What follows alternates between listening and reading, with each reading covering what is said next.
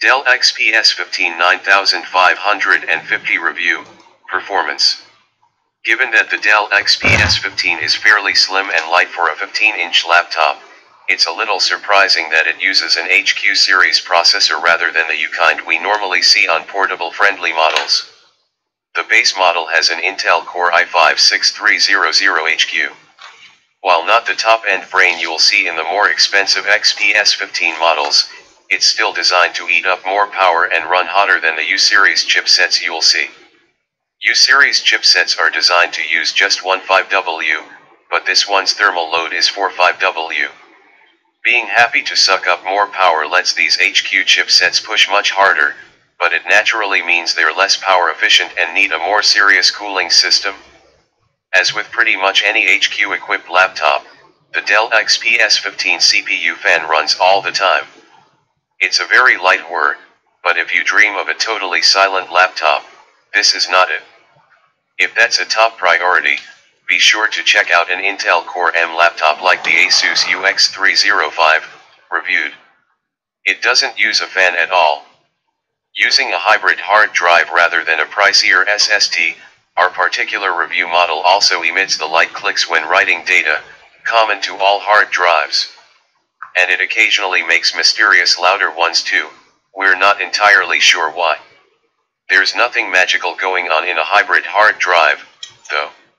It gets you 1 TB storage, but has an extra 32GB SSD attached, used as a cache to increase performance beyond that of a regular mechanical hard drive.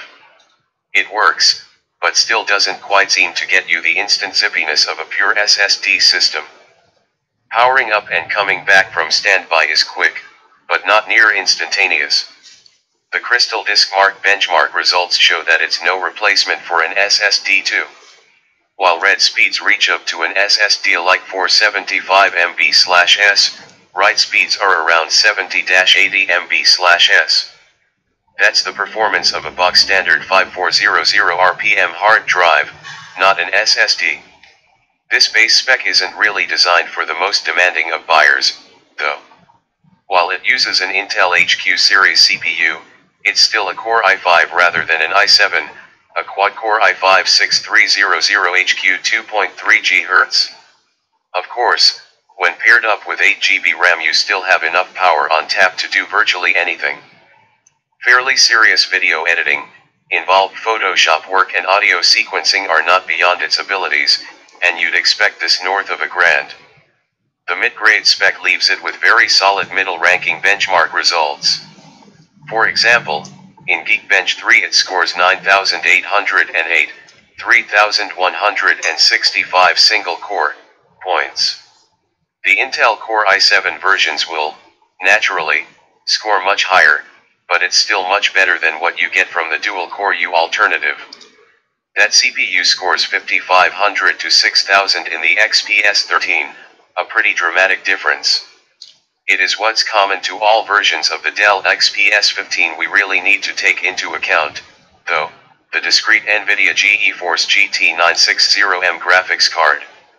This is a fairly good card, and one that doesn't demand the ultra-loud fans and heat vents that gamer-specific GeForce GT 980M systems tend to have.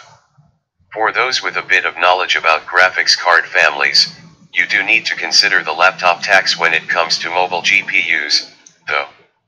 This spec is good enough to play recent games, including top-tier games like The Witcher 3 and Fallout 4. However, to play at the native 1080p resolution you'll need to watch settings carefully. For example, in The Witcher 3 we needed to drop down to medium settings and switch off performance sapping effects like NVIDIA Hairworks to reach a reasonable frame rate. Compared to full-fat desktop CPUs, the GT 980M is really closer to the NVIDIA GTX 750 than this card's desktop namesake, the higher-end GTX 960. As with the CPU, it's all about the sort of hardware you can fit into a laptop shell without generating loads of heat.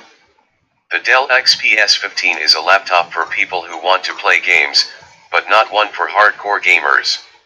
If that's your priority you can do better for £1,000.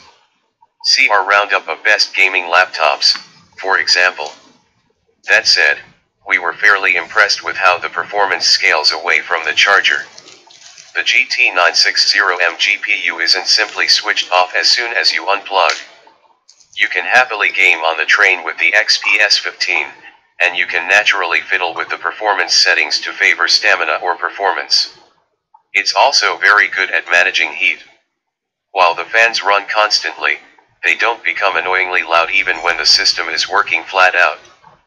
We also experienced none of the odd fan revving we heard when reviewing the XPS 13. It's not engineered for silence, but it is well engineered.